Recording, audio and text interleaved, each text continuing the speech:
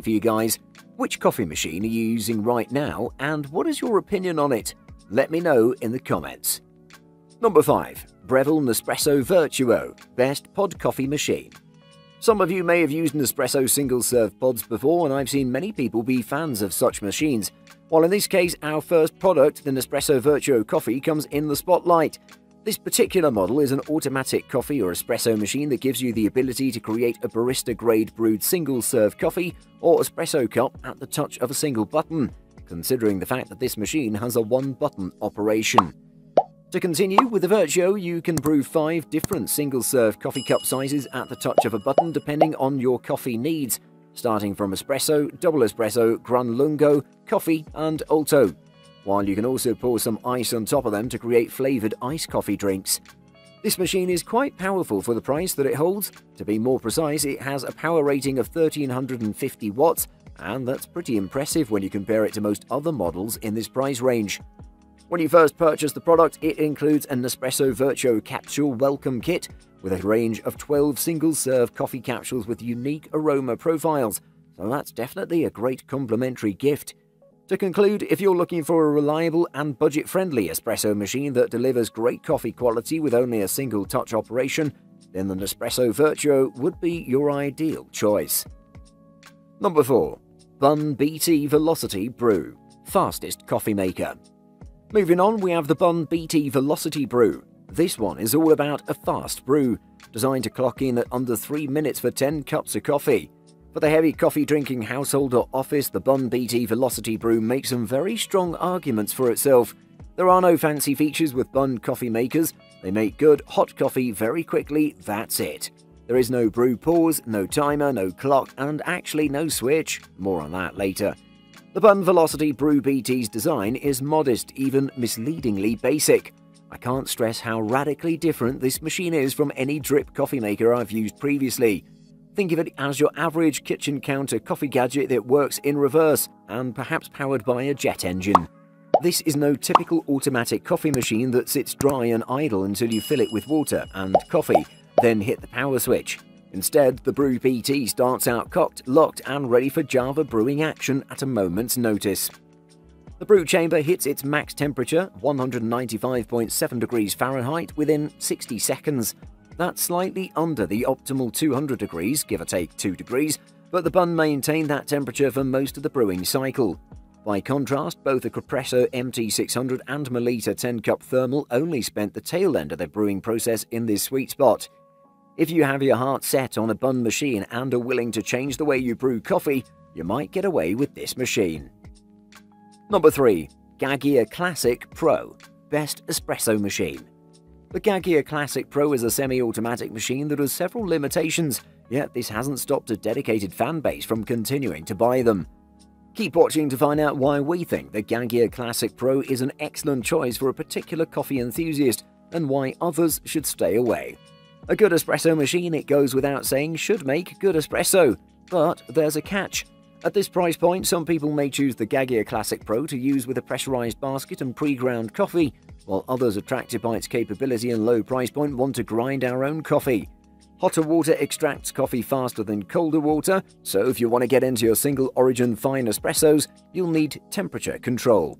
The thermostat inside the Gaggia Classic Pro is a physical block that expands with heat and contracts as it cools. Like others who've reviewed this machine, the main area of disappointment is the cleaning regime. Unlike the Sage or Breville Barista Express with its enviable Clean Me button, the Gaggia likes things done old school, requiring you to strip the machine. Depending on how hard your water is, you might be doing this once or twice a year. The Gaggia Classic Pro is built to last and be a workhorse as long as you show it a bit of love from time to time. Number 2. Ninja CP301, the most versatile. The Ninja CP301 brews lots of tasty drip fast. It brews in multiple sizes. It has a milk frother for latte-style drinks. It uses a separate filter for tea. It's compact and attractive. The Ninja hot and cold brewed system wants you to enjoy your caffeine any way you like it without leaving the comfort of your kitchen. The Ninja hot and cold brew system is a combination coffee maker that may be the most versatile option on the market. There is more to choose from than just hot or cold coffee, and that means almost endless drink choices. Making coffee in the Ninja hot and cold brewed system is a heavily automated affair. The machine has no manual modes at all. In fact, the Ninja system decides one critical brewing parameter that's usually up to you: the amount of water it uses. One of the coolest features on the Ninja hot and cold brewed system is the frothing arm. It's even retractable, so it doesn't alter the profile of your machine when it's not in use.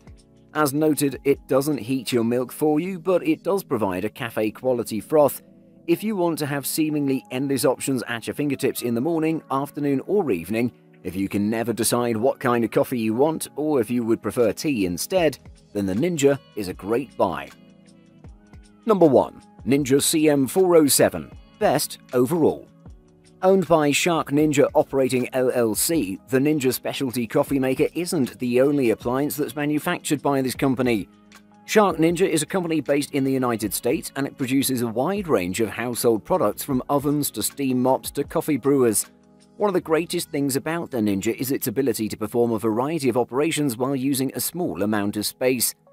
The Ninja is more than just a coffee maker. It's a machine that's designed to effectively complete multiple coffee-making tastes with quality performance and excellent efficiency. The Ninja has multiple pieces that can be taken out, folded, or placed into the machine itself. With a measuring scooper, refillable water reservoir, an optional glass or thermal carafe, there are many features to this machine that make it more than worth the price. After cleaning out and washing the carafe, water reservoir, and the permanent filter, you can run 50-50 vinegar and water through the machine to help remove some of the buildup inside the Ninja. The specialty coffee maker is pretty similar to the hot and cold brewer, except it's a little more limited on brewing.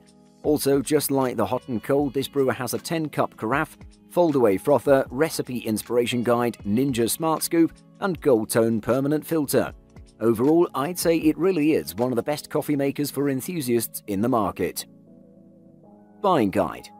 Convenience. Do you want a nearly hands-off coffee-making experience in the morning? Do you want the coffee waiting for you when you wake up? Or is the ritual of brewing coffee something you look forward to? A programmable electric coffee maker can have your coffee ready for you when you wake up. Less automated electric machines might require a little more attention, but still operate with a push of a few buttons. Manual pour-over coffee makers like French press brewers and stovetop espresso pots all require your full attention for that perfect cup. Brewing temperature. The ideal brewing temperature for a pot of coffee is 196 to 205 degrees Fahrenheit, so if you're really into good tasting coffee, you'll want to make sure that you buy a machine that can brew at high heat.